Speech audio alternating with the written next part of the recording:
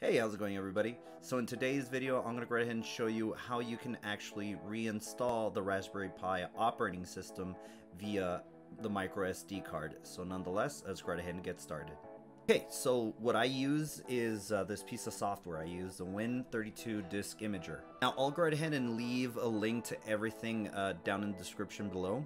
So of course, let's go ahead and open it up. So here, once it's open, we're going to go right ahead and select this folder, and we're going to go right ahead and go to the desktop. So once we're in the desktop, you do see that I have the image right here.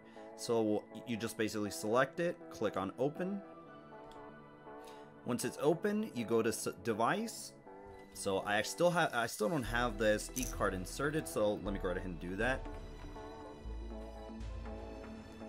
So once you have the SD card connected to your computer, it should, I mean, for me it already populated, but you might have to actually select which drive letter you want to use. At this point, I go right ahead and just click on write.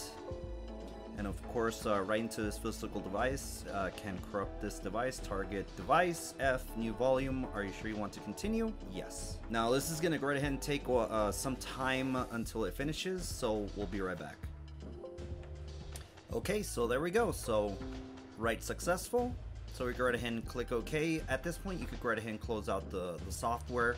Of course, eject the USB micro SD card, and basically go right ahead and connect it to your Raspberry Pi. Alrighty, and that is the end of this video. Like always, I really do hope you enjoyed the video, and we will catch you on the next one.